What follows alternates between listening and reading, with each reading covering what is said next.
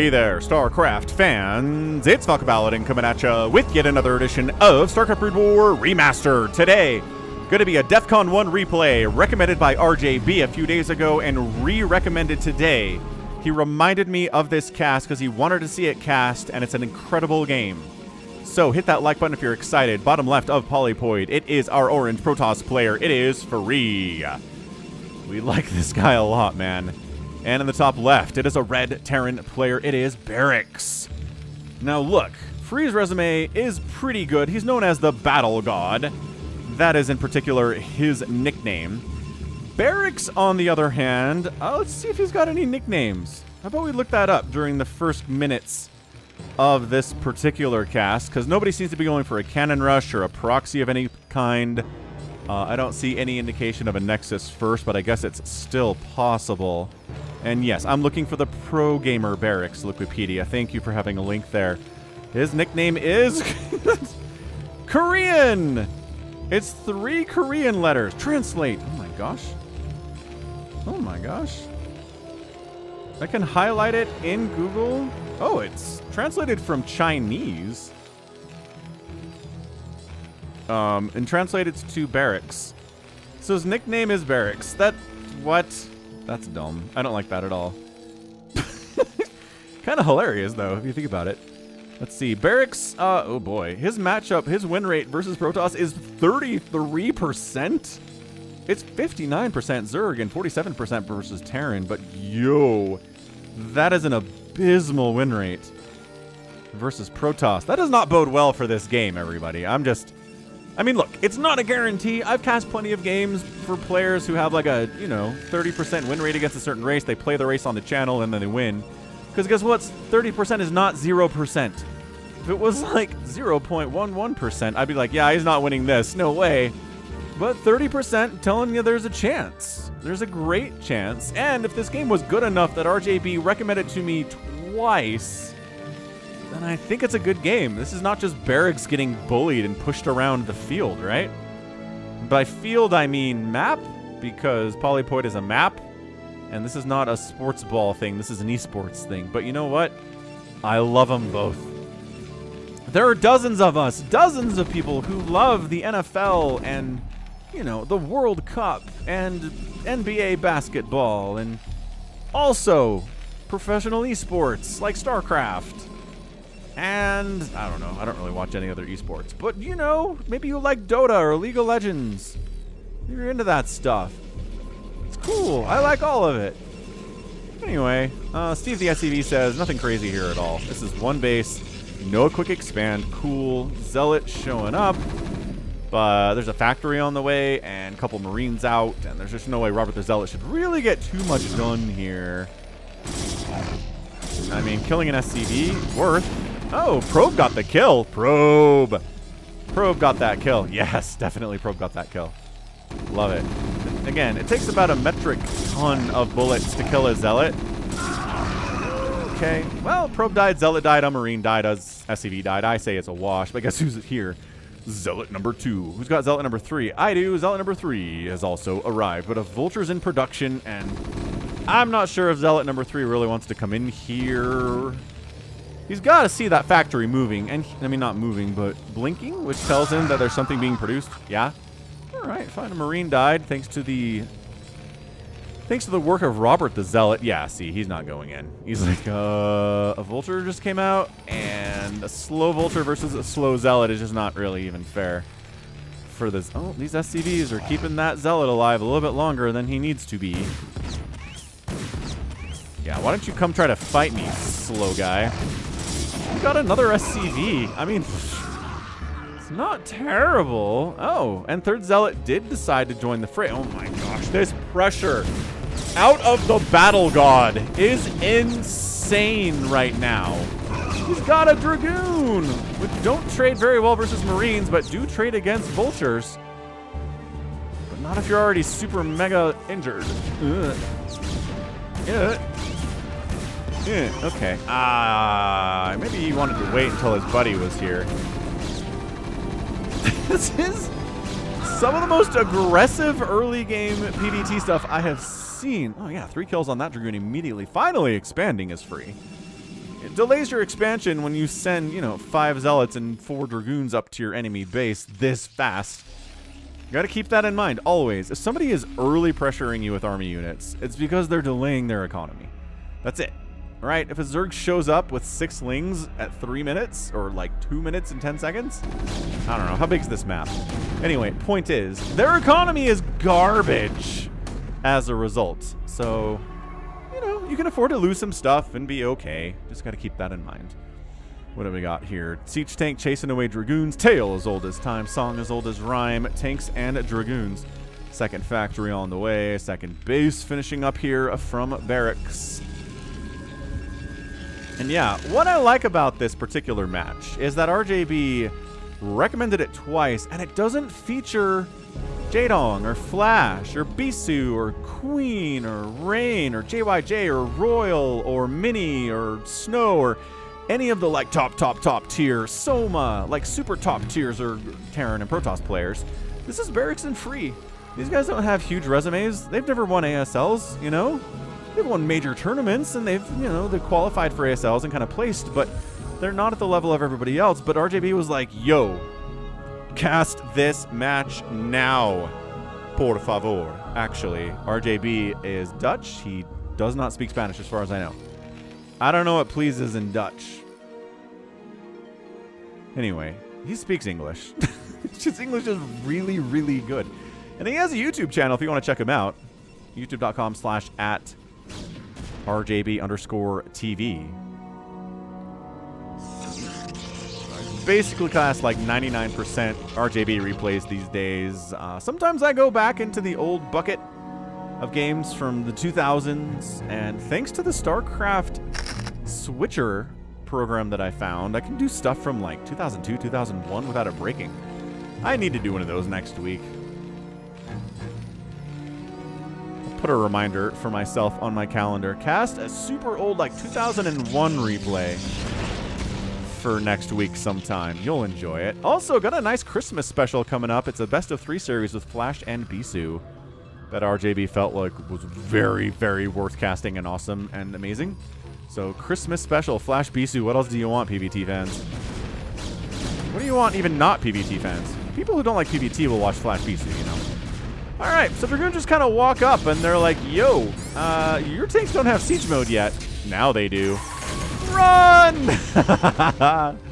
Get on out. A couple SCVs died. It's 41 probes to 29 SCVs. Not ideal, I would say, but you know. You know, you know. Do you know? You know. If you know, you know. Reaver in production. We got ourselves a faster shuttle movement upgrade. So guess what that means? Reaver drops. Put 2 and 2 together, Falcon. We can figure this out. Guess what's up on the other side? Turrets, because, yeah, he probably scanned. It's always the annoying thing about playing Terran is they just have scans. And there's, like, you can deny observers and overlords to some level, right? But a scan's a scan's a scan. Just, it's gonna show up, it's gonna see what you're doing, and you can't stop it. Something inevitable about it, right? Like the sweet, sweet kiss of death. Wow, that was dark. I don't know why that came out that way. I'm doing fine, everyone. Alright, shuttle comes in. Says I can eat 1 turret. By that I mean, ooh, he did, got all the way in. Tanks are following, though. Having your Reaver immediately take tank shots as it unloads is bad news bears. Ooh, good hit. Great hit. Zealot dead, so yeah, the functionality here is not as ideal on this Reaver drop anymore. Oh, just kidding. Oh, you're right, never mind. I wouldn't have unloaded there. Yeah, the Dragoons are like, we're gonna go in if the Reaver was still alive, but Reaver died, so we're just gonna back it out. Don't worry about us. Not even a little bit. Vulture speed getting researched, and that shuttle movement would have been nice for that entire engagement, but sometimes you gotta show up sooner than that, right? You can't just let all of your Terran opponents know that you're never going to shuttle drop before the good timing to get shuttle speed. Although, I mean, BarrackS is pretty ready for it, right? He was definitely throwing up turrets when that shuttle, before that shuttle arrived. Anyway, big push here from BarrackS. Sieging up, and that's what you want as the Protoss. Siege up here. Don't siege up down here. Give me time to get, I don't know, more Reavers apparently. Look at this shuttle speed, man. He's forcing unsiege and siege here because he doesn't want, yeah, he didn't want any tank splash there. Zealot bombing. Re-siege. Ooh, he's building a turret so the shuttle can't do that as easily. Like that play. Going for it. Free from the south, kind of. Yeah, all right, this is cool. This is trading. Just simply trading out tanks for Dragoons, trying to make sure the tank count that shows up at his front door isn't 27 Dragoons, that it's closer to like 6. You feel much better about that as a Protoss player. He shoves it back. Third base, happily rolling. Any sign of a third base from BarrackS? The answer is not yet. Man, if these Zealots had speed, it'd be pretty cool. Does he even have a Citadel? He's got a Citadel. Oh, Spider-Mine, I think, just killed 3 Vultures and a Dragoon. Spider-Mines giveth and Spider-Mines taketh away. Shaboom. Shaboom. Siege mode attacks. One of the greatest sounds in all of gaming, man. The sound of a siege tank just going.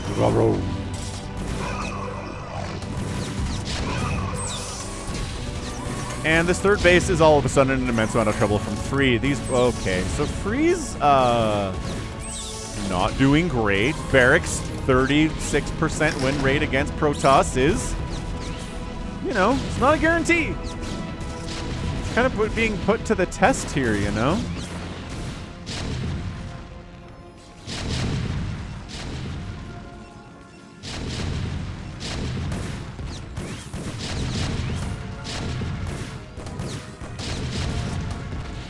Can he save? No, he can't. Oh, maybe if the tanks turn all their attention to the incoming Dragoons instead of firing on this Nexus. Dude, you have to kill this Nexus. BarrackS? Why is BarrackS not killing the Nexus? He thinks he can deal with this incoming swarm. He's still slow lots. My gosh, they're still slow lots.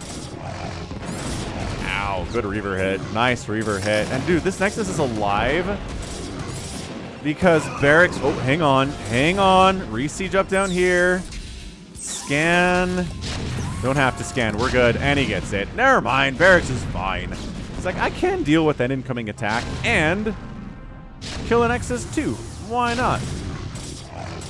This is pretty nuts, man. Vulture's getting another run by in the natural base of Free. BarrackS putting in immense amount of work here to kill probes and deny bases and keep the Protoss in an unhappy, unnatural state of low econ. Shuttle gets out of there, but has to abandon the Reaver to its fate, which is the fate of being attacked by Vultures, mostly. Ooh, did snipe that one. Running away and far away, too. I don't know. The whole mechanics of the Reaver. RJB posted a video on the Discord server the other day. Well, a couple weeks ago now, but talking about the mechanics of the Reaver and why a lot of the time the Scarab explodes harmlessly. It has to do with distance from the Reaver and what zone the target's in and what zone the Reaver's in. Like, there's a lot of like underground programming stuff behind the scenes, background things, like zones that exist in StarCraft that are not immediately apparent if you're playing it or watching it like this, you know? Anyway, if you want a link to that video, let me know. But again, be very specific about this. Say, Falcon, I'd like a link to the video that talks about Reavers that RJB posted in your Discord server, and then I'll know what you're talking about. Also, join the Discord server. It's a ton of fun. It's a great place to hang out.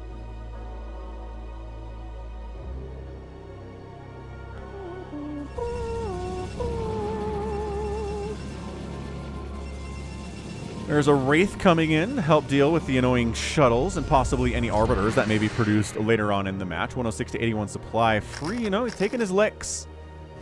But he's kept on ticking quite impressively. He's heading at the third base of BarrackS. Can he get up this area? There are 3 tanks back here, which honestly doesn't seem like it's enough. Oh yeah, Zealot bombing on these tanks too. Pretty good. Good stutter step in. 1 volleying down the tanks.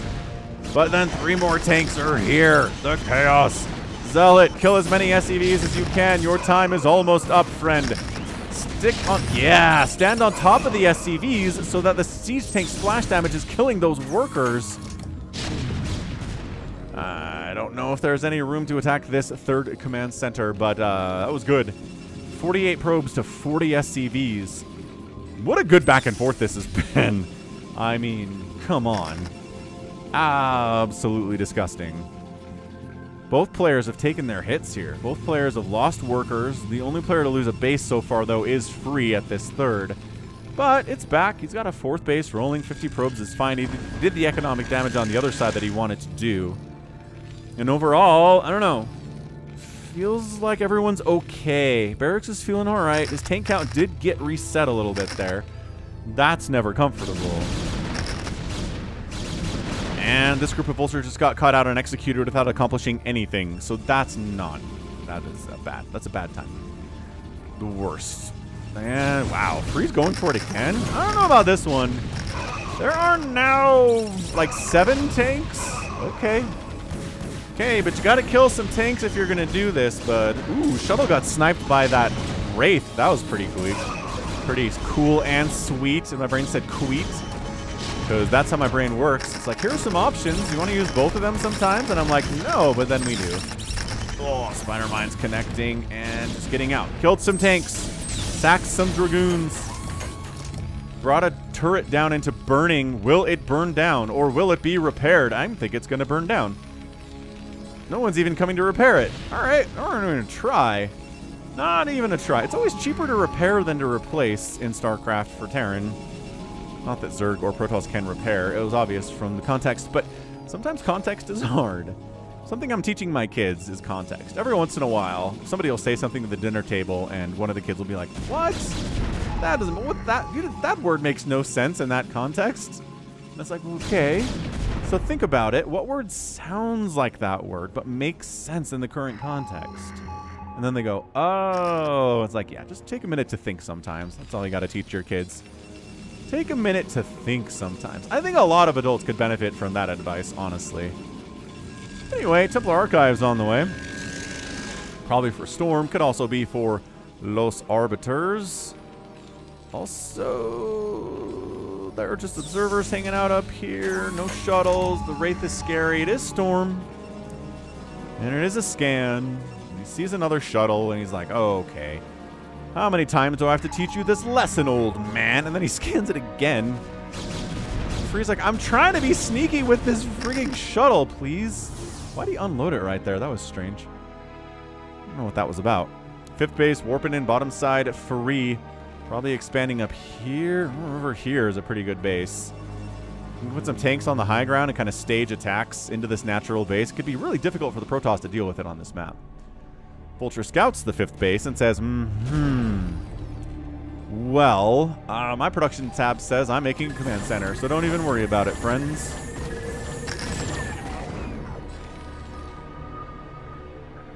Yeah, more and more Storm all the time here.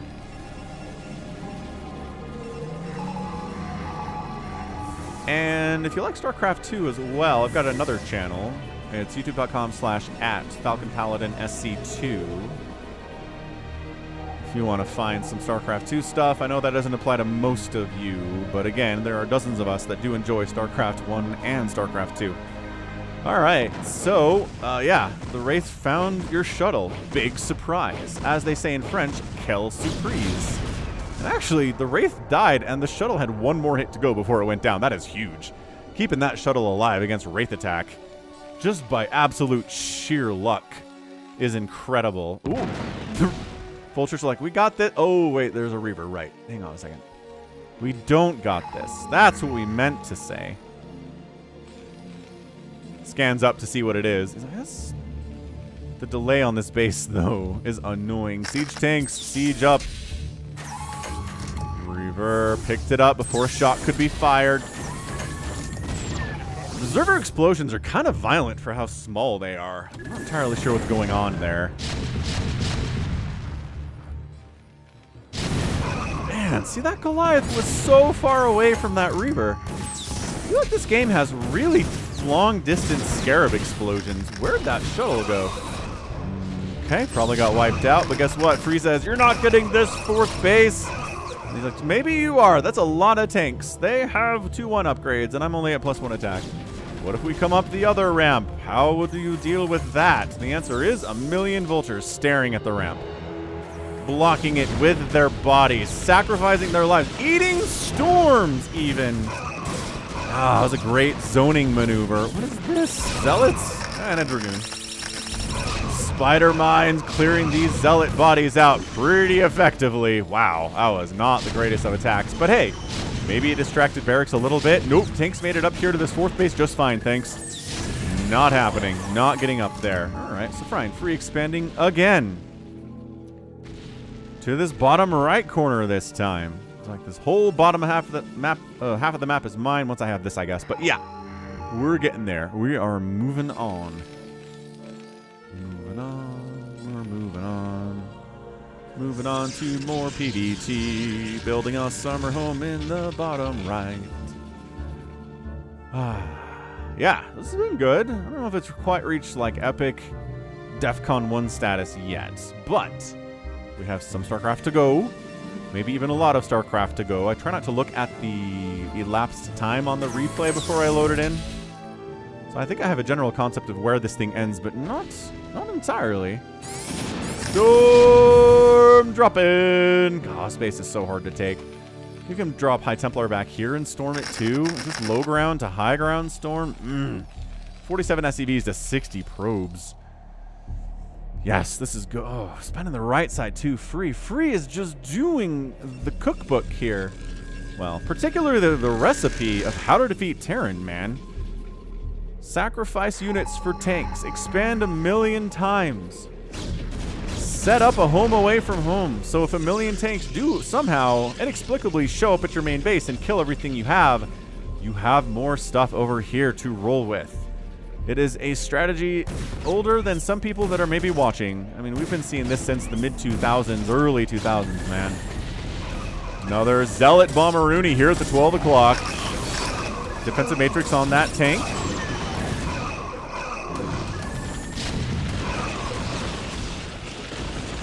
Ooh, good storm on that tank, and the D-Matrix did help to save it, but more storms are coming in. Ah, and the tank does go down.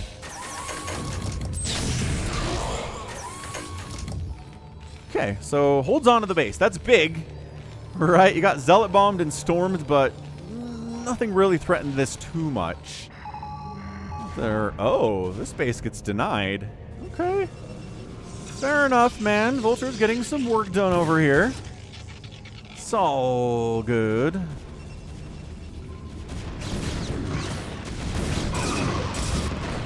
When backed into a corner, the Vulture will stand and fight, but usually prefers to run away or chase down slower, more easily killable prey. That word doesn't work for my documentary. More easily overtaken prey. More easily defeated prey. Ooh, yeah, defeated's a better word there. Another onslaught from Free into this 3rd base. And, okay, I mean, the storms are coming in here. The Protoss is kind of enduring this. The storm softening up those tanks is really nice. And still, oh, Free's like, I'm still coming out. No, hang on. Reinforcements have shown up. We're backing out. Backing out. We'll kill any Vultures that want to fight against us Dragoons, though. That's fine. We've got +2 attack. We've got Storm available. Yeah, 2 and upgrades on the mech here. 138 to 140 supply is pretty close. Economically, Free's having a good time. These extra bases, the extra workers are really nice for him, but at some point, I don't know, this is getting scary. This Terran is moving down. He's been here before, and he did kill the 3rd base last time he was here. Good storms, though. Great storms. Great Scott. What great storms, I would say. The ends, okay. Vulture count 2, not as good. Actually 3. Taking some Zealots out, though, and unseed siege tanks, man. Yes, Storm taking down another siege tank. Ooh, High Templar wanders too close to this son there gets killed by a spider mine and another one dies to a tank. Oh my gosh, you're gonna siege up. I'm gonna storm you then. Another tank dies. This is some amazing High Templar stuff. Yeah, almost an Archon in here. It immediately dies because Archons aren't great against mech. At all, actually. We don't usually see Archons in this matchup for that reason. I don't know. Something's clumped up. The splash damage can come in handy. Expanded left side is BarrackS, but Zealot unloads to kill this SCV and then pieces. Peace, he says. That was amazing. That was really funny.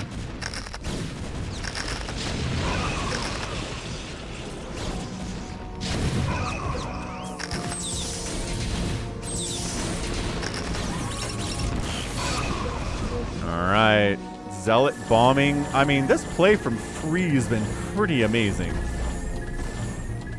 The shuttle movement, the High Templar storms, the Zealot bombing's been pretty awesome too. Awesome too. Yeah, I'm 40. I'm a man, I'm 40. My voice still cracks sometimes. That's awesome. Not retaking this right base, but has expanded here. This is a Terran army that is creeping ever closer. Ever closer to... Here's the problem with this map for Protoss. They put an army right here. You can threaten the natural base, the third base, and the main base with the same tank line. It's tough. It is a tough situation to find yourself in. But man, 59 to 49 workers is not good. We going?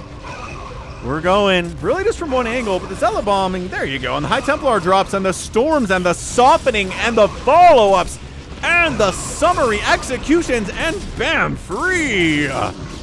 Woo! Gets the win as BarrackS taps out in 27 minutes.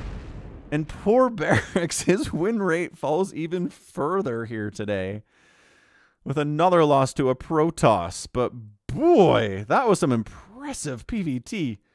Out of Free, right?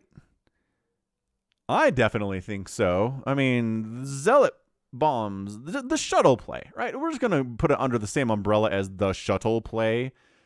It was Zealot bombs, it was High Templar drops, it was Reaver drops. It was dropping a High Templar over here to storm a single SCV to lay this base even further. And yeah, it's another situation of a game where an offensive attempt just peters out. And the Terran player taps out. It's not that he lost any bases. I mean, this one's probably going to die now because this position's been wiped out and he knows he can't hold that. So yeah, he's 4 basing against a 1, 2, 3, 4, 5, 6, a 7 basing Protoss with way more newer sources of income. That's not going to work out for you. Long term, that is certainly not going to work for you. Man.